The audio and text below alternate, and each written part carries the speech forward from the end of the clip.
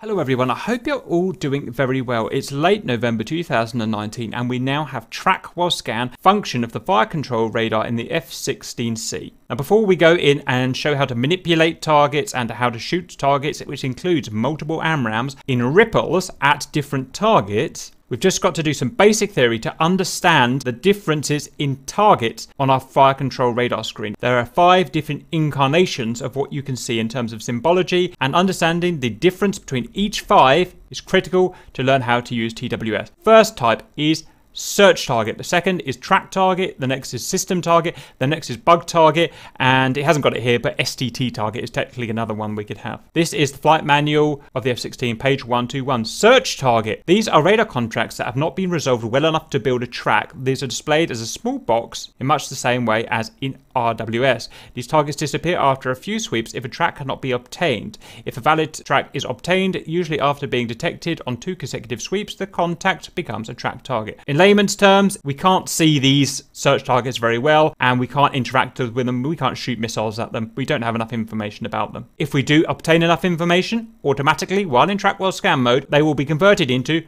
track targets, which is, if you like, a default mode if we have enough information about them. These targets are displayed as large filled boxes with a velocity vector line showing their direction of travel. Their altitude is displayed just below each contact. Up to 10 of these tracks may be present at one time. That's an important thing to note. You can only track up to 10 of these targets in track while scan mode. And the important thing to point out at the moment is that we can do things with track targets. We can shoot missiles, we can lock them and whatnot. We can't do anything with a search target. We can't lock it, we can't fire a missile at it. We just know there is a target there. Next is a system target. It will not do this automatically. We will convert a track target into a system target if we decide to.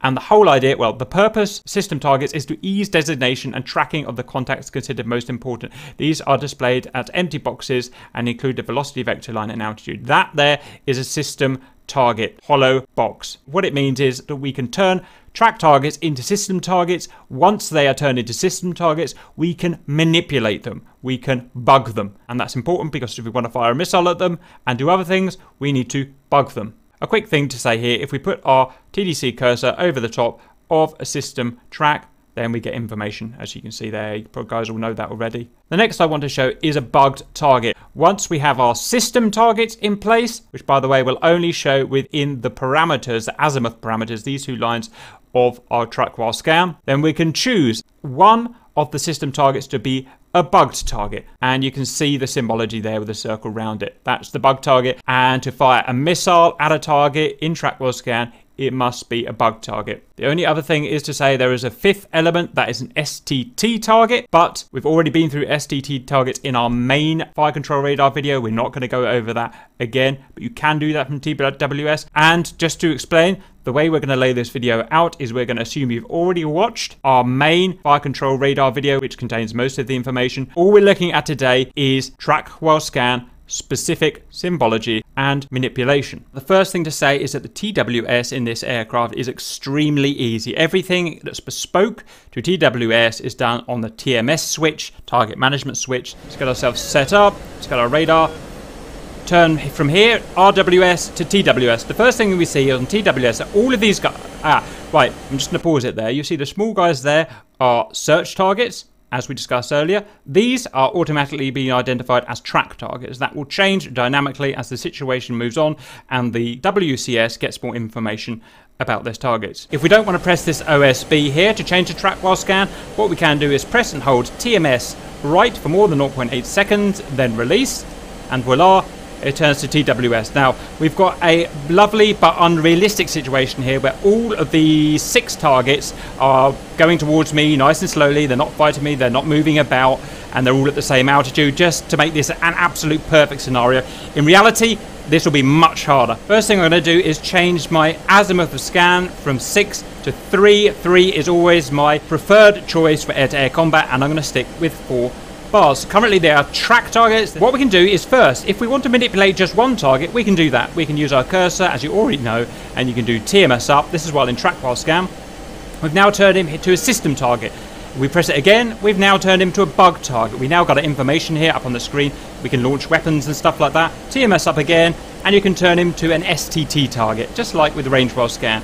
We want to back out of those steps, TMS aft or down, back to bugged, back to system, again, back to track. We're going to let these repopulate as tracks, and then I'm going to show you how we can populate them all together as system targets. So if we have none of these currently as system targets, we're going to move our cursor away. We're going to press TMS right, and they're all now going to be sent to system targets. If we want to bug these individually, which we will do if we want to fire missiles, if we want just a certain one, I can now move my cursor again over to that guy there, TMS up, and he's bugged, and I could go and single target track him if I want. If I want to back out of there, TMS aft, and he's now back to system. I can only ever bug one at a time, but if I want to bug cycling through them, i.e. not using my cursor, I can TMS right, and it bugs the nearest one. There is always an assignment fire order, and that usually starts with the guy at the front. TMS right again, it bugs the next guy. Next guy, next guy, next guy, next guy, next guy.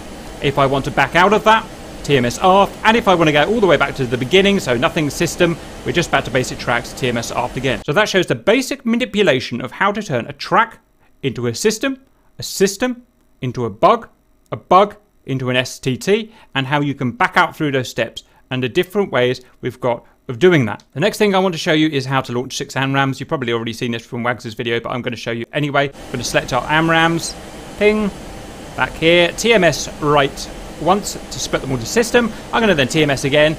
So the first, this guy now is bugged. That means we can fire on him. We've got the usual information up on the HUD. I'm not going to go through it now. It's in the radar video. He's at 27 miles, and we're going to use our dynamic launch zone here to fire. So we're going to speed time up now until he's in range to fire. AS circle is enlarging. Going to just pop that in our guide circle there, and we can fire. And now we're going to TMS right to bug the next guy, fire. TMS right to bug the next guy, fire. TMS right to bug the next guy, fire. TMS right to bug the next guy, fire. TMS right to bug the next guy, fire. They're all kind of a different azimuth, so that was not the best example perhaps, but just showing the basic functionality. You can see how we've got 6 missiles going after 6 different targets, and that's how we do it. In reality, you would never really get to fire 6 missiles at different targets, because some would be going cold, some you just wouldn't get enough information for a track. I'm going to make sure I support these missiles before they go active by ensuring that I illuminate these guys. I forgot to point out is that when we are using this track for scan mode and we are illuminating these hostiles, you have these 2 vertical bars which become the limit of the track while scan radar azimuth. I believe it's 25 degrees left, 25 degrees right. Only targets that remain between these 2 lines will remain active in our TWS. So if one of these guys here slips out of that azimuth line there, then it won't work. I can't fire at him, I can't bug him, I can't system him, I can't fire a missile at him. So it's just one thing that you need to bear in mind. And the reason for that, I believe, is there's simply not enough ability in the radar to have these lines further apart while working in track while scan like we've been showing. So I'm going to keep them between the lines. You can see that I've deliberately disengaged here. I've slewed my radar away from them. I've lost the ability to track those targets, and the missiles have now gone funny. So we have to support those missiles at least until they go active, until they go pitbull. Otherwise, they will not be able to seek. Another quick thing I've just thought that might help, especially in TWS, this is RWS or TWS, is the expand mode that we've just got hold of. So say you've got 4 guys flying in close formation like that, impossible to pick out which one you want to lock, and you may want to lock just one of them. We'll just do an RWS for now. I'm going to unpause there. I'm going to move my cursor over them there, and I'm going to press the expand FOB button. It's modal, so I press it like that, and it basically zooms in like that. And if I want to bug one of these guys, say that guy there, I'm going to bug in there. That's bugged him. If I want to press it again to zoom out, and then I've bugged that particular, the 3rd guy in the formation, and that's how you can use the expand button. Other than that, I hope that helped. See you later.